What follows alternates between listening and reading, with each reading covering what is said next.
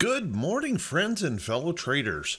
This is Doug Campbell with Right Way Options, and this is the morning market preparation video for April 22nd, 2019. So, my goodness, we had kind of a turbulent weekend of news, and that's kind of typical for these long three-day weekends. There's always risk of these long weekends. First off, there were the terrible terrorist attacks in Sri Lanka, attacking Easter services, churches, and things like that. Lots of death. Terrible things. I don't know what's wrong with these people.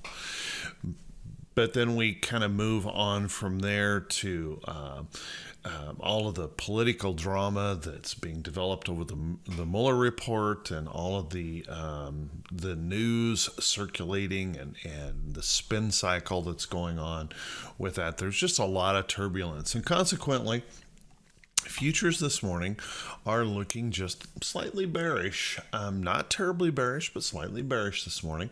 Little pullback expected in the market as the market kind of reacts, I guess, to some of this turbulence. Now, keep in mind, we have a huge, massive week of earnings ahead of us. Also, keep in mind that we have we have several items on the economic calendar that are substantial this week that we need to think about as we plan our week forward. And also, we have the possibility that today, with several countries being closed today, markets closed today, as they do their Easter holiday on Monday. Just keep in mind that a lot of traders and investors may have extended their vacations for the holiday through today. So we could see after the morning pop, after the morning rush happens, we could see the market kind of become a very slow grinding price action, choppy price action, just because of a lack of volume and folks kind of coming back from their holiday. So keep that in mind as a possibility today. We could just kind of float around and wander around here today.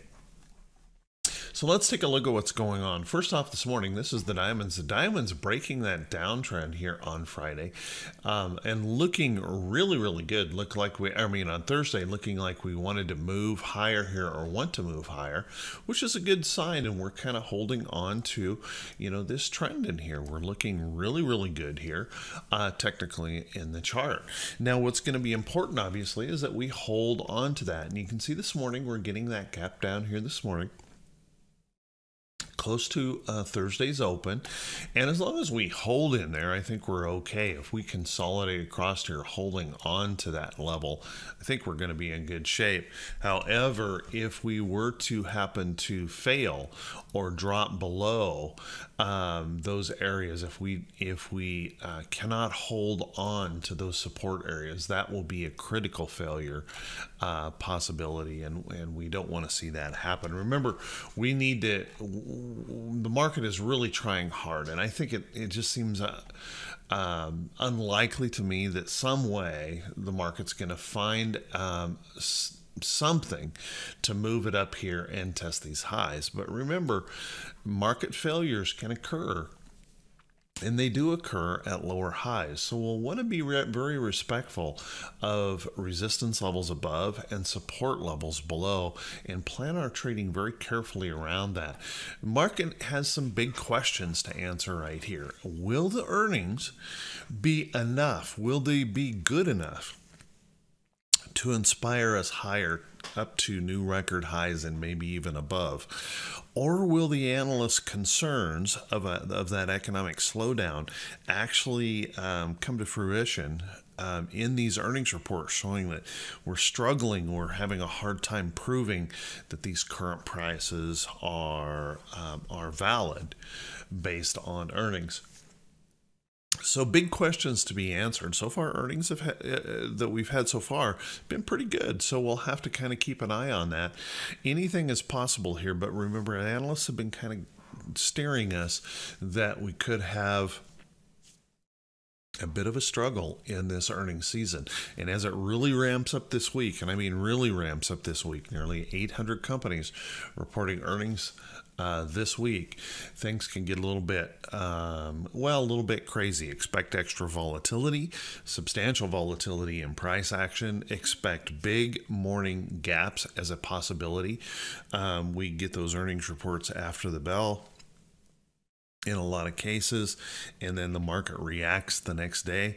So we could see big morning gaps and lots of extra volatility. So make sure you're planning your trading carefully and accordingly to the condition that the market is in. So let's take a look at the SPY here real quickly. SPY had just a flat day, and I got to tell you, I'm not all that impressed with the candle price action here in the SPY, but I'm not overly bearish about it either. And the reason is because we're still holding trend. All we're doing right now is we're testing a price resistance level, and we're struggling up here.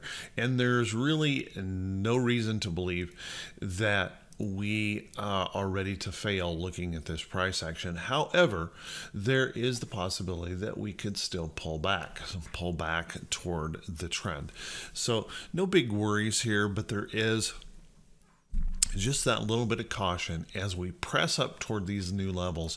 If we start seeing a struggle up here, we want to be very cognizant of that. We want to watch that closely, and we want to plan carefully around that. Just respect price resistance. Don't think the market can just go one direction, okay? As I'm recording this, futures are seeing a little bit more pressure. We just flashed in the Dow futures down 70 points. So we're bouncing around here this morning as we get reactions to earnings reports. Watch this market closely. We could see a little bit of pressure, and what we don't want to see is panic coming into the market. Let's take a look at the Qs. QQQ holding up very, very well. Been very strong, holding this trend just like a champ. Doesn't want to let go of that, but we're struggling with that breakout. We try and just haven't quite made that breakout occur. Really close to that, and we'll have to see if we can kind of push through.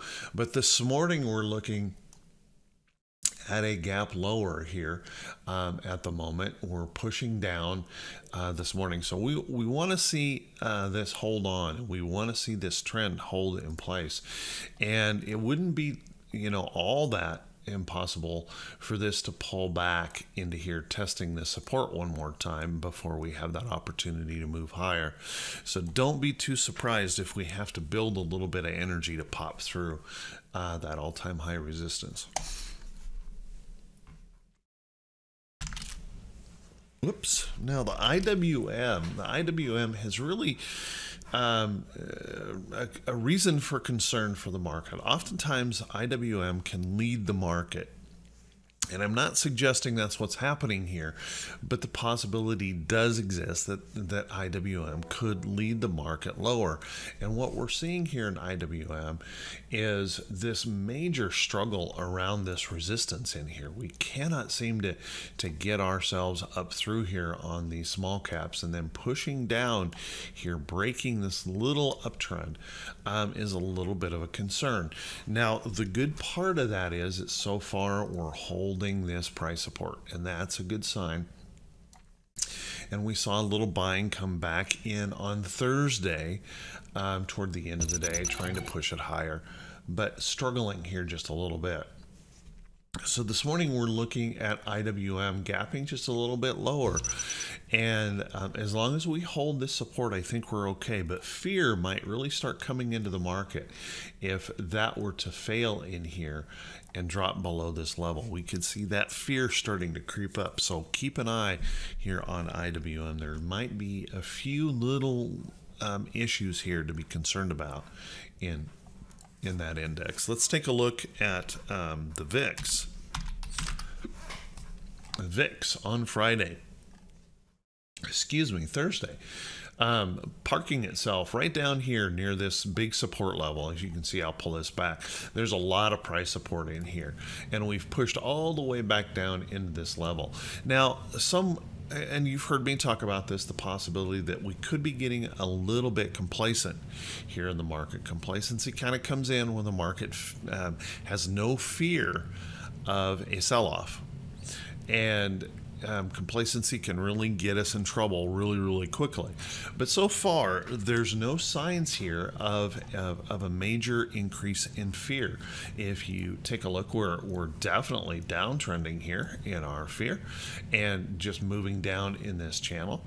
So nothing here to be majorly concerned about yet. We'll just have to keep an eye on this. If we do get some selling in the market and that sell-off and this starts to creep up, that's where we'll have to worry about it.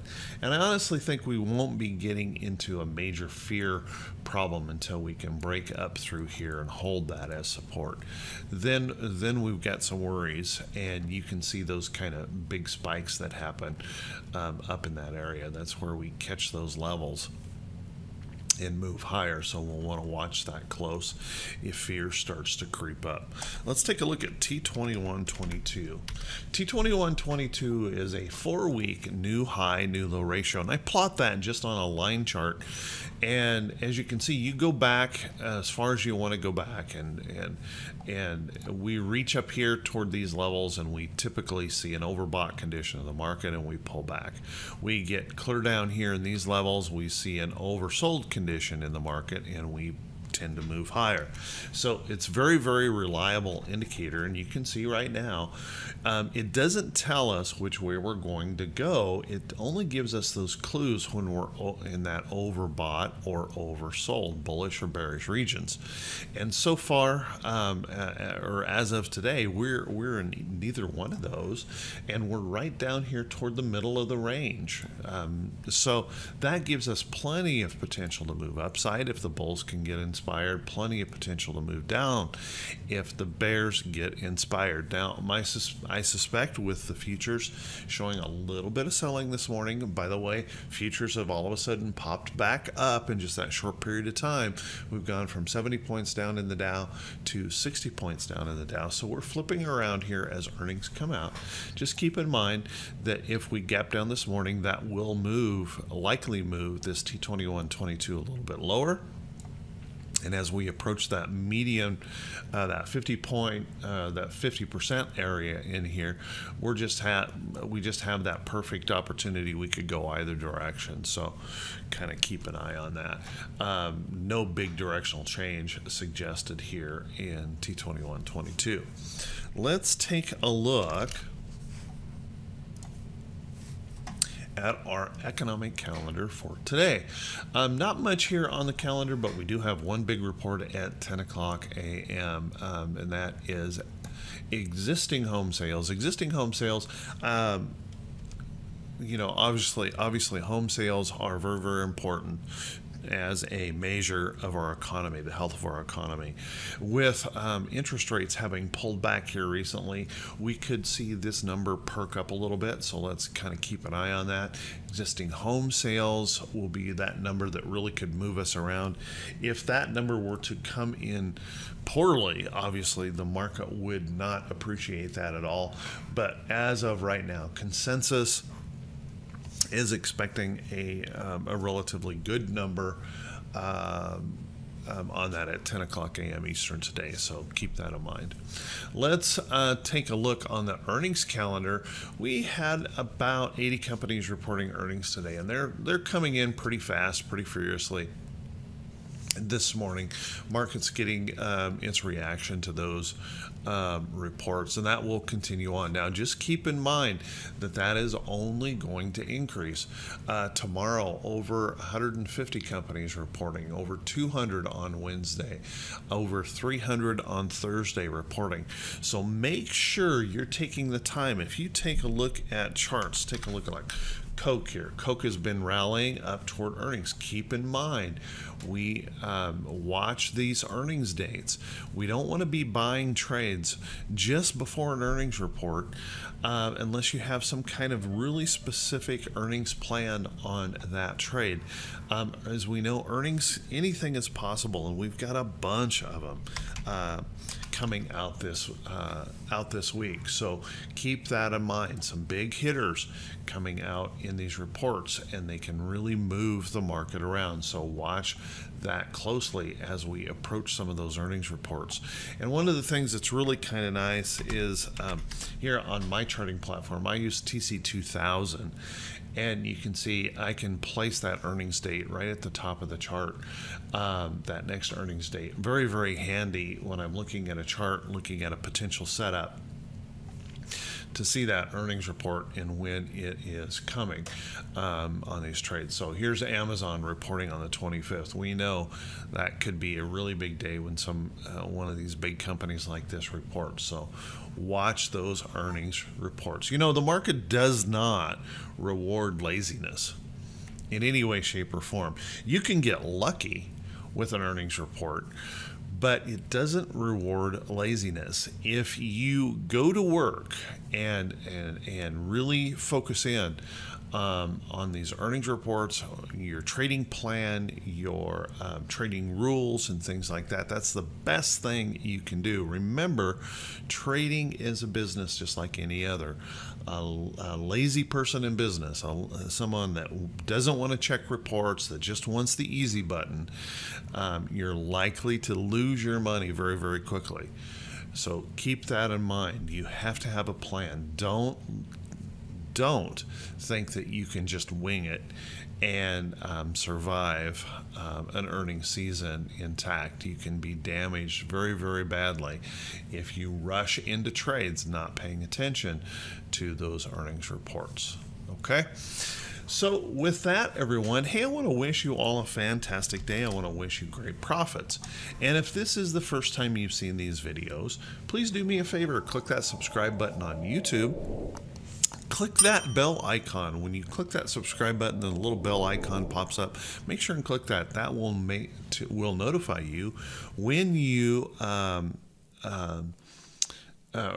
when I post a new video. So it will notify you so that you can always catch that video.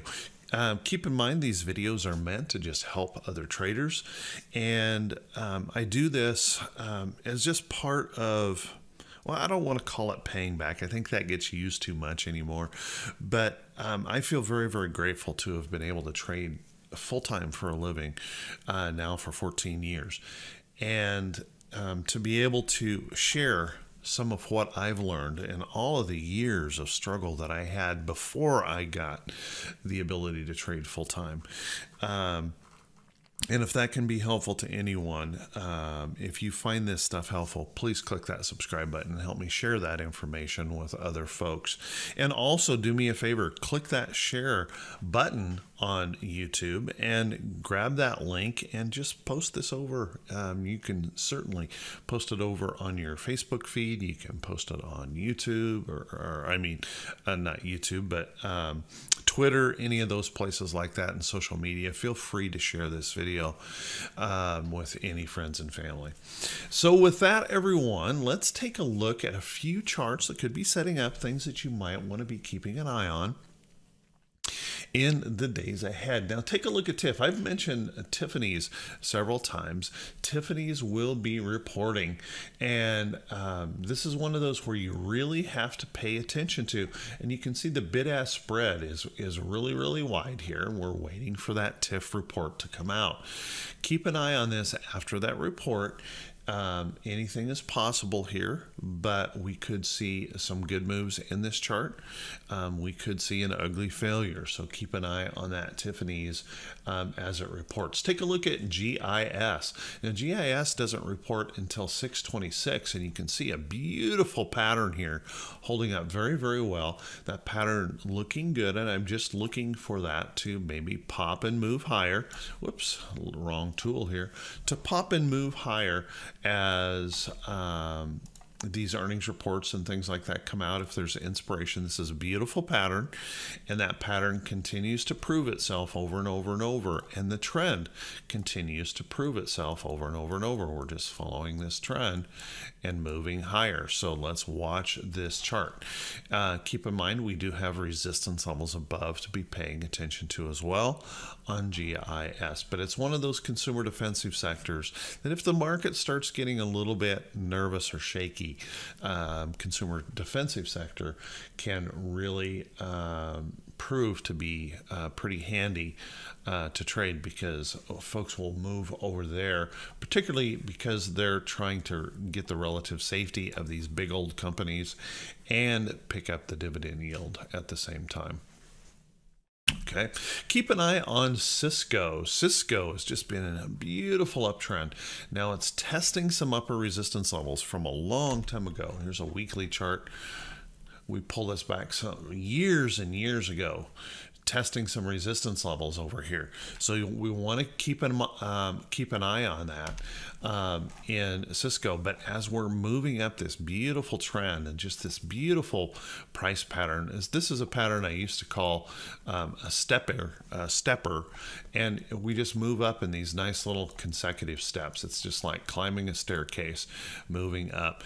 And this little pullback in here so far, not a big problem as long as we can hold on to some price support in here. We'll want to watch this. If we consolidate over and move through, if we pull on back and move up, watch that level in there. Cisco still looking pretty good. Take a look at Oracle. And by the way, Cisco doesn't report until 5:15, so plenty of time on Cisco. Oracle reports on 6:18, another great pattern in here, moving up strongly, and this getting this nice little pullback to support, moving over toward the trend. This is one to put on your list to watch to see if that can move on higher once it tests in there, and has plenty of time to prove support. So watch Oracle closely. Could be setting up nicely.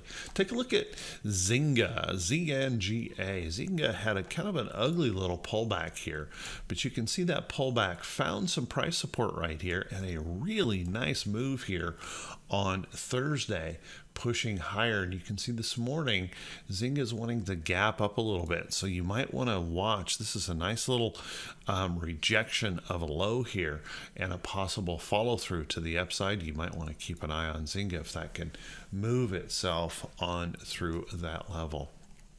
So few charts to take a look at. You might want to pay attention to Lulu. Now Lulu reports on 5:30. Notice after its big gap up, Lulu has just been grinding higher here. There's been no sellers coming into this market or into this stock. You can see holding up in this area and just moving higher consecutively, just up and up and up and up. Doesn't want to find any sellers in here, so you might want to keep an eye on Lulu moving up, looking good. Take a look at Apple.